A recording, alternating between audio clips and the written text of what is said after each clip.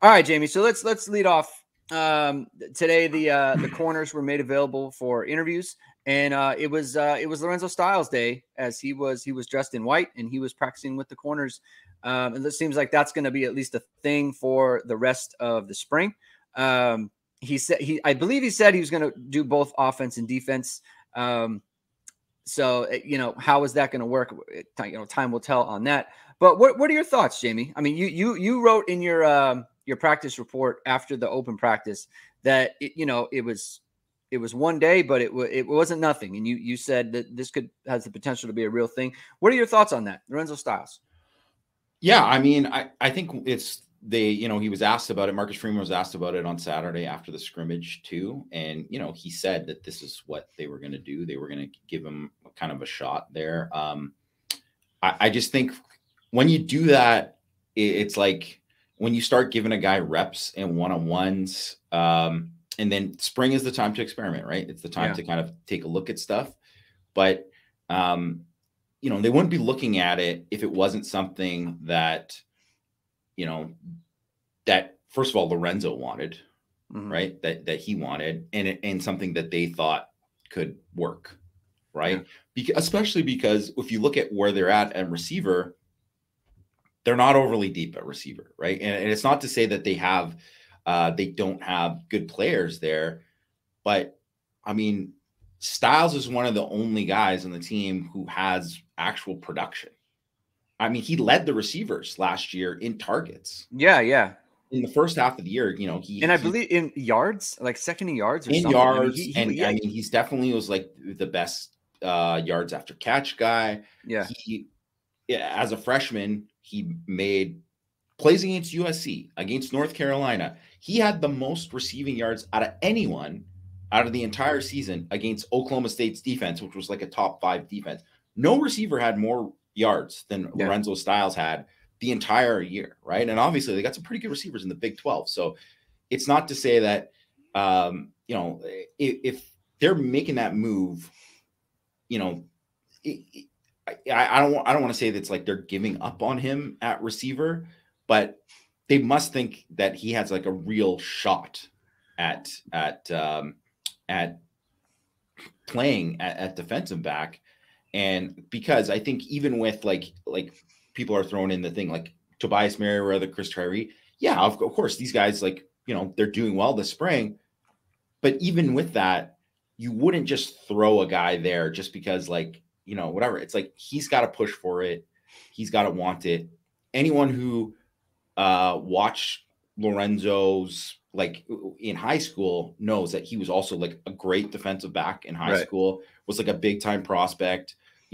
Back when he committed, I wrote that if he would have committed as a corner, he would have been the best corner that Notre Dame had signed in a long time. Yeah. He is that kind of ability. So it's not shocking in any means by what he's shown before or what his ability is. This guy has a chance to be a big time man coverage corner, and he's an elite athlete. He is an elite athlete. Right.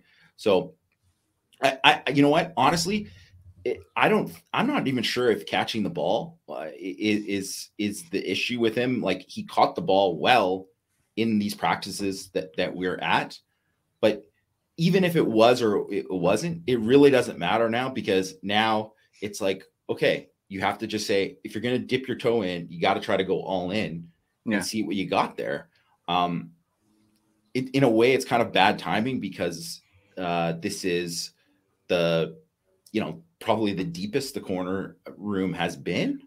But that's not to say that he can't play there, right? Or that he can't beat out guys there, because I think just in terms of raw ability, he's got as much as anyone on the roster, right? Just in terms of just change of direction, physicality, just overall top end speed. He's better than some of the other guys that they have there. So now it's a question of how quick can he pick things up, whatever. And really, he mentioned today after practice that, he's 3 semesters from graduating. Right. Yeah. So that is got to be something that has to be probably in the back of his mind too, that if he's really going to do this and whatever, and fully, he'll go all in for this year and kind of see where he's at. And then chances are he'll probably be a DB. If it doesn't work at Notre Dame, he'll probably be a DB somewhere else, right? So that's the way to kind of look at it. But I mean, I think he can legitimately play and help the team. And I mean, I wouldn't be shocked if he was a guy who like contributed a lot this year, but obviously it's very early in that process. Yeah. So Jay Lehman says, sometimes a change of position helps a player who has overall talent realize the most upside.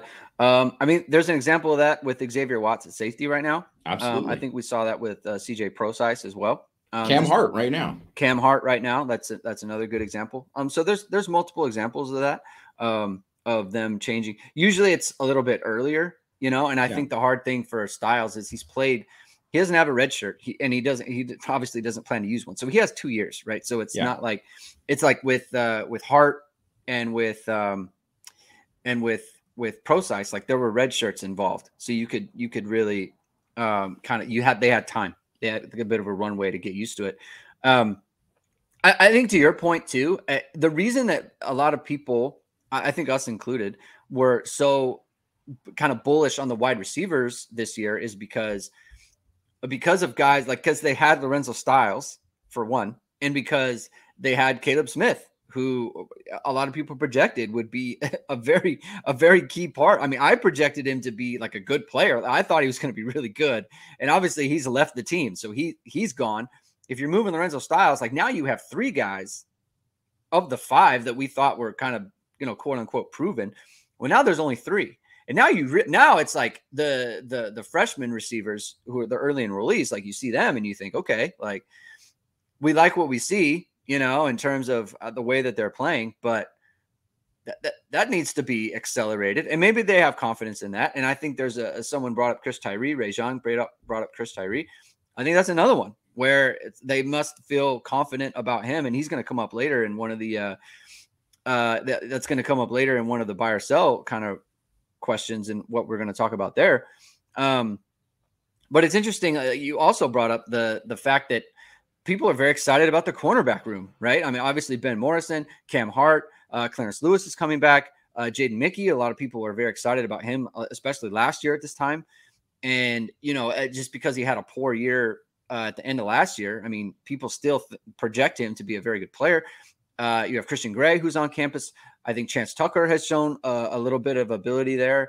Ryan Barnes is having a good spring. Now I guess they're trying him out at safety. I'm surprised they didn't make the move to safety with Styles, to be honest with you, because that's where you have the need, right? That's where they're talking about bringing in someone from the portal who is that be? Like that remains to be seen if someone's going to enter the portal that Notre Dame likes. I like him at safety. I like him next to Xavier Watts. Obviously he's and they put him in one-on-ones, right? Because it's like, look, go play one-on-one. You know how to do that, right? Yeah. That you're natural. You've done it before. There is a bit of a learning curve at safety. I think he could learn it. I think he could do it. I think he's probably one of these guys who it's like, he's a pretty natural football player in terms of being able to, you know, understand the game. I think there's an understanding of the game that goes along with him. I think that would mitigate the move to safety and the kind of the difficulty there. But look, they like him at corner. Where do you see him playing as far as boundary or field? Where do you see that working out for him? I do see him probably. I mean, I think he could play boundary because I think he could too. He's obviously very physical, but I think, you know, I would see him probably as a field guy. I mean, he obviously has to change his direction that maybe he could end up being a nickel one day. That would be probably, I don't imagine that would be this year. That would be a pretty tough transition for him. And that's kind of where it comes into safety too, where I kind of think you move, if you're going to move him to corner, part of that is you see, if we have him at corner, it gives you the flexibility to say, well, maybe we're going to take a look at one of our corners and we're going to move one of these guys to safety, right? Yeah. And obviously the big thing with the safety, I mean, it sounds like pretty solid. They have 3 guys that they feel good about, right? That right now, right, with DJ Brown, Ramon Henderson, X Watts, right? They feel good about those 3 guys. Yeah. They want to be deeper. There's a bunch of injuries, right? Adon Schuler's got the shoulder. Benjamin Minich, by all accounts, having a good spring, you know, hurt his thumb. So he's out for the rest of the thing. And then Thomas Harper's been out. But Thomas Harper's a guy who you expect to play. He should be able to play minutes. He should play. He should be like definitely 2 deep at the very least, right? And he might even be the starting nickel, right? So, but the thing is that if you so if Styles ends up being a guy that let's just say he ends up being like the fourth corner or whatever, like a guy who can play. Well, then all of a sudden that might say, okay, well, maybe now it's the time where you say, hey, Clarence, now we're going to Clarence Lewis, right? Now we're going to take a look at you at safety in this, because obviously Clarence Nickel's a guy who's played outside. He's played inside at nickel.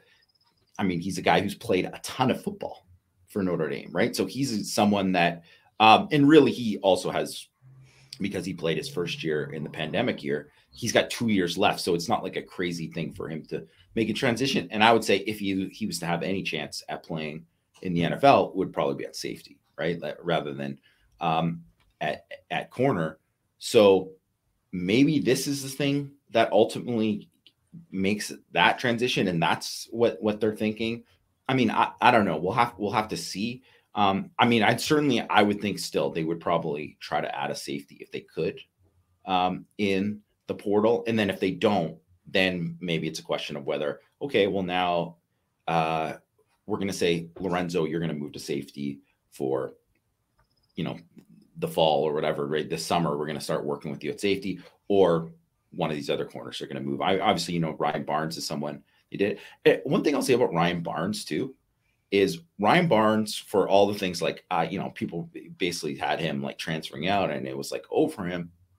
And it's not like he looked like phenomenal or anything like that. He made a bunch of plays in the ball when we were at practice before. Yeah. So that's not nothing. Like that counts. That counts. That is something where it shows where, like, at the very least, this guy's engaged and he's trying. He's trying to get in the mix, right? So yeah, I don't know. Like, I mean, we'll see there with what they do, and obviously there's still like Chance Tucker there. I would say enviable competition at what they're going to have at defensive back, and I mean, I know they want to get deeper at safety and they want to have more bodies there. But I think if you come out of the spring with those three guys that that you feel confident in, I mean, that's pretty good, because I think that's exactly what you wanted to have. And then obviously, you hope you get the depth back, for all those guys being healthy in the summer. Yeah, and the thing about safety is, I think for Ryan Barnes, I'm speaking about, like, he has a tough time. I think he has a tough time turning and running with these guys. I just don't think that he has that that kind of juice. And that's hard, right? Especially if you're going to be a boundary. You need to be able to turn and run with the best receivers that the other team has.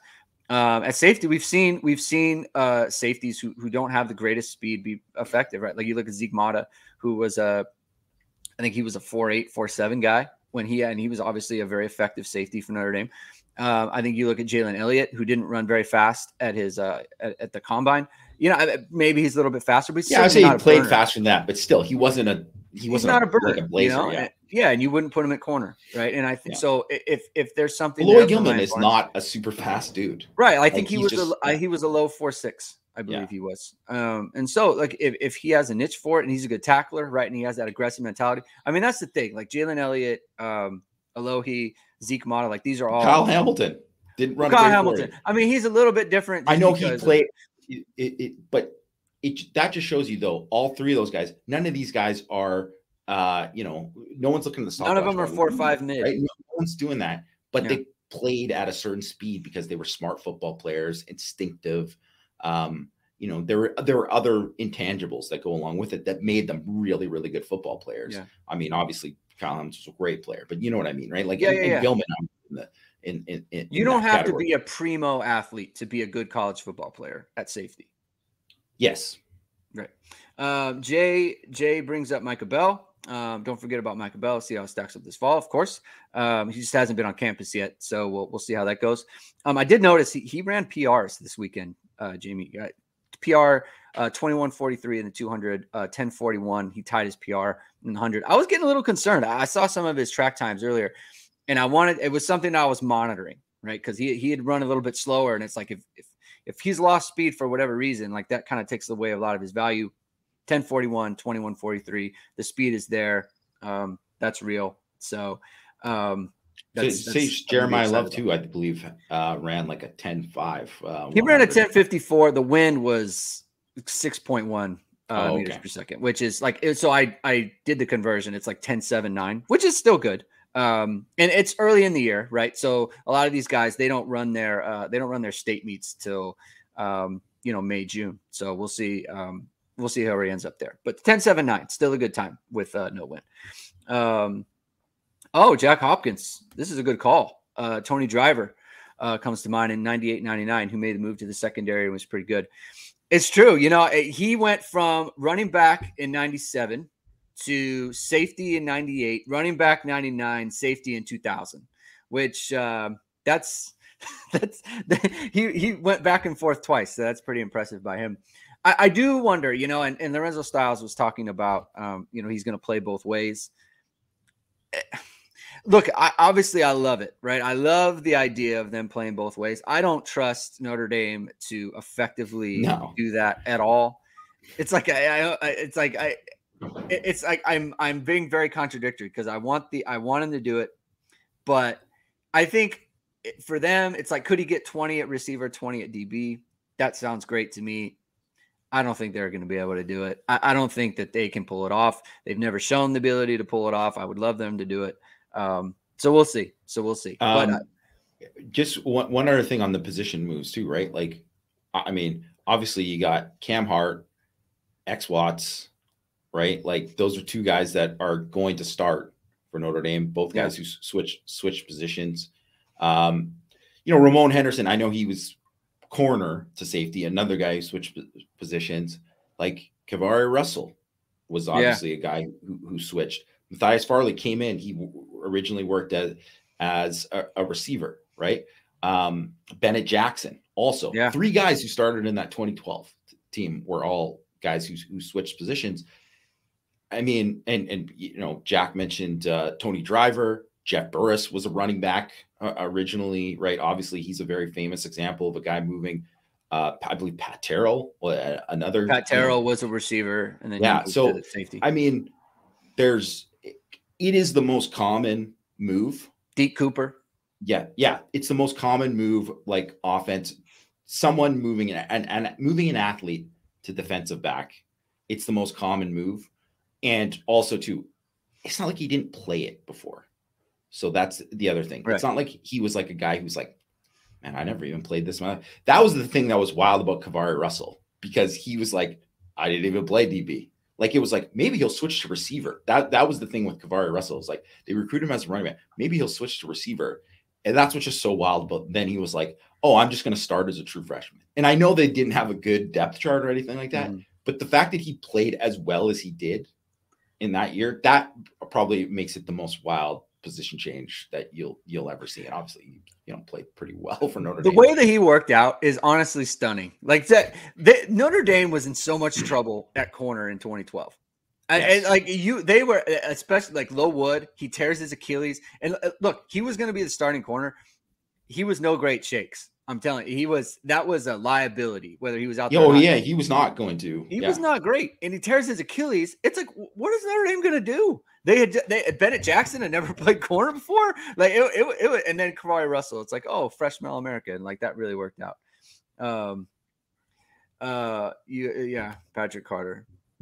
It's tough. Sometimes you can move defensive backs to receiver, a la Kyle Hamilton. No.